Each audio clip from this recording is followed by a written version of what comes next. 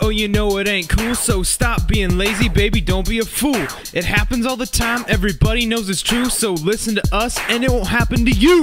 Never leave your cards unattended at work, cause you never know where stealers and robbers may lurk. Use common sense, it's the best rule of thumb, cause if someone steals from you, who knows what you'll become. Over 530 million in the UK alone in the past couple years, oh the rates have sure grown. Be careful to whom you give your credit card to. Be sure you only take the cards that you use. Credit card fraud.